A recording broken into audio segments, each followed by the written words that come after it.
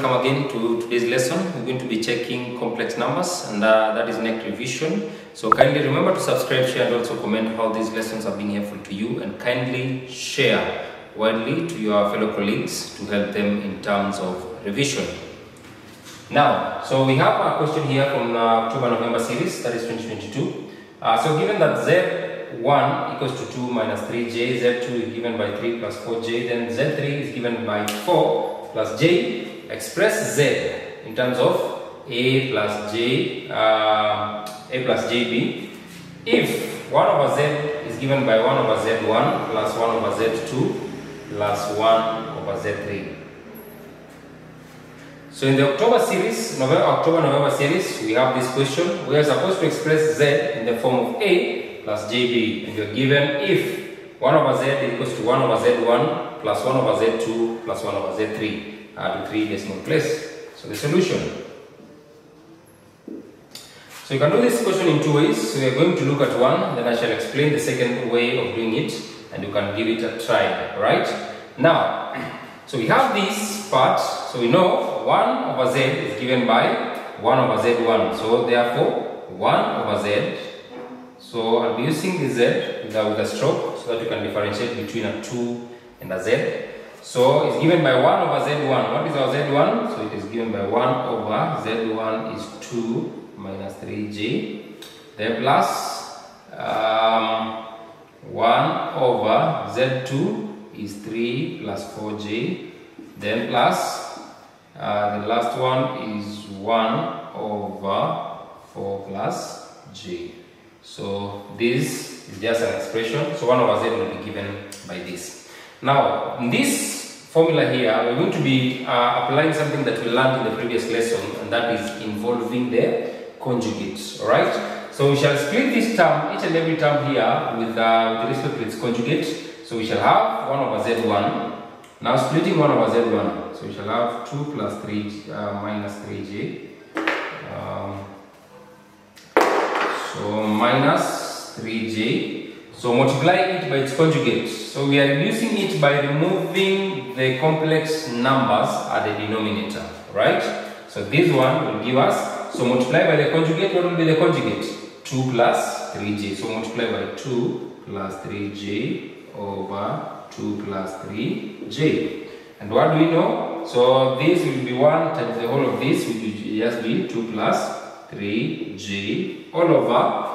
We say when you multiply a number by its conjugate, it gives you a squared plus b squared. So what is our a squared? Which is 2 squared plus, then our b is 3, so 3 squared, which will give us 2 plus 3j, then all over 2 squared is 4, 3 squared is 9. So 4 plus 9 will give us what? It will give us 13. So we shall have 1 plus 3, 1 over 3 plus that. Then again multiplying by its conjugate, which will be 3 minus 4j over 3 minus 4j, right? Which will just give us 3 minus 4j all over a squared is 3 squared, then b squared is 4 squared, right? So 4 squared, which again gives us 3 minus 4j all over 3 squared is 9. 4 squared is 16. So what is 9 plus 16? Will give you 20. It will give you 25. Then the last one is 1 over 4 plus j. Multiply by its conjugate, which will be 4 minus j. And also here we'll have 4 minus j. So we shall have 4 minus j. Then 4 squared plus 1 squared, which will give us 4 minus j all over 4 squared is 16. 16 plus 1 will give you 17. So all these terms here, so this term here will narrow down to become this one will become this, and this will become this. So now here you can also split these numbers in terms of the real part and imaginary part. So you can have 2 over 13 plus 3 all over 13, then you have j. This one also you can have 3 all over 25 minus 4 over 25, then you have j. Then the last one you can have 4 over 17 minus 1 over 17, then you have j, alright?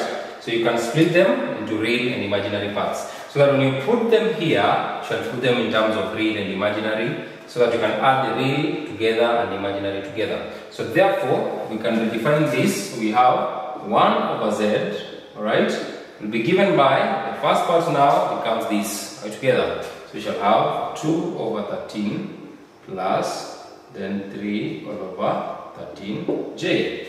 Then plus the second one, which will be given by this. So again plus 3 all over 25, then minus 4 over 25, then what?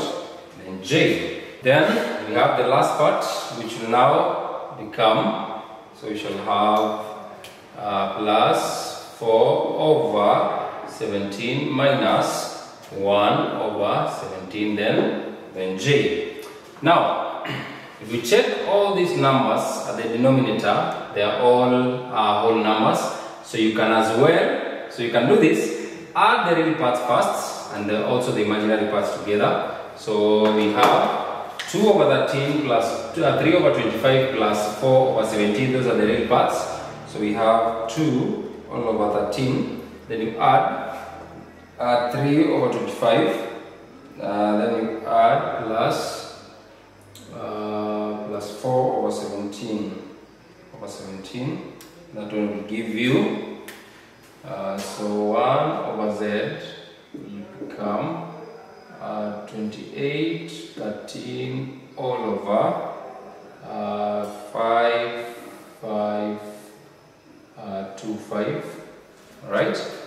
Then the imaginary parts, so we shall have again 3 over 13, alright, then we have minus 4 over 25, okay, then minus 1 over 17.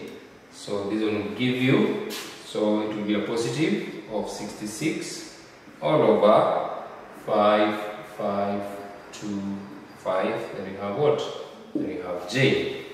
Now you can see that the denominator is just the same, right? So you can just again put this in terms together, because remember our value here is 1 over z. But what do we want? We want the value of z. So you can still return this into one denominator because it is the same. So this 1 over z is the same as saying 28, 13, then plus 66j, then all over 5, 5, 2, 5, 5, 2, 5. So you can have that. That is 1 over z. So therefore, what will be our z? We reciprocate. So our z will be given by 2813. No, sorry for that. So we are doing the reciprocal. So therefore, we shall have 5525 all over 28, 13, then plus 66j. Alright, that will be a z. Now remember again, the complex part is in the denominator, so we multiply again by the conjugate. It will be 28, 13 minus 66j. And we also do the same, 28, 13 minus 66j. So this one again, we know it will simplify by, so it will be this term multiplied by the whole of this. So we shall have 55, 25 multiplied by 28, 13, which will give us, alright, it's a big number, so it will be 155, 41,825, then 55, 25, so 55, 25, then you multiply by 66, it will give you negative of 36, 4, then we have 650. Now the denominator in our case here will just be this squared plus this squared. So 28, 13 then squared will give us, 28, 13 will give us 79, okay, 1, 2, 9, 79, 1, 2, 9, 6, 9, then plus 66 squared, which will give us 4, 3, 5, 6. So the denominator therefore will give us, so we have 79, 1, 2, 969 plus 43, 56. So we have that. So basically, we can still split this.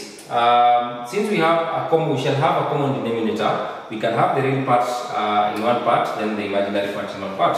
So we shall have 1551825 all over. So we shall have 7917, then 325. So we have that. Then minus 364650 also under the same denominator. So it is 7917325. Then we have our J. So dividing that part, so we shall have 1551825 divided by the answer. We shall get there's a 4 here, sorry, there's a 4, we can jump, so for 1, thank you. So we shall have 155411825 divided by 7917325. We shall get our answer. Now to 3 decimal places, we shall have 1.96, then this one will be 3. Then this part minus, so we have 364650, then divide by 7917, then 325, and that will be minus, so we have a negative 0.046 to 3 decimal places. Then we have what? Our J. So therefore, your Z in the form of A plus BJ or JB will be given by this. So you can just change, you can just have your J here. There's no harm. So you have that. So you have your A, then J, then you have your what? Then you have your B. So this question will be solved through that method. And we are saying you can have another way of just solving it, and you still get the same answer. So I can guide you through so that you can try it out and see if it really gives you the same answer that we have there. So let's have this. So let me guide you through how you're going to solve another way of solving it. You have 1 over z given by these terms on this other side. So you can take the LCM of these 3 terms. So if we have 1 over z is given by 1 over z1, 1 over z2, 1 over z3. Now, as long as, remember, these 3 terms are not the same, so you cannot assume they are the same, because we can already see that indeed the complex numbers are not the same. So what will be the LCM of z1, z2, and z3? Just be the multiplication of the 3. So the multiplication of that will be given by the z1, z2, z what? Z3. So that is the LCM. Now we start with the first term. The first term goes here, z1, then we remain with what? z2, z3. So you have z2, then you have z3. Then plus. This one will go here this time, so you remain with z1, z2. So z1, z2. No, z1, z3. z1, z3. Then plus. This one goes here this time, so you remain with z1, z2. So z1, z2. So you just have that. So by the end of the day, you'll find all these terms. So you'll find z1 multiplied by z2. I think we did multiplication, so you shall have that. z1, z3, you multiply, z1, z2, you multiply, then you multiply z1, z2, and z3. So by the end of the day, and the denominator, you're going to have a complex number, and you'll have another complex number in the numerator. Okay. Then the answer that you get, you shall find again the conjugate of it, and you shall have your answer. But remember, that will be 1 over z. So again, you just reciprocate for you to get the value for z. So that's another way. You can just try it out and see how this one gives you. But by the end of the day, it should give you one and the same answer. So this one wraps up addition, subtraction, multiplication, and division of complex numbers. So in the next lesson, in terms of revision, we shall check a question that applies the removers theorem. So kindly remember to tune in, remember to share, remember to subscribe, and also comment on how these lessons are being helpful to you. So see you in the next lesson.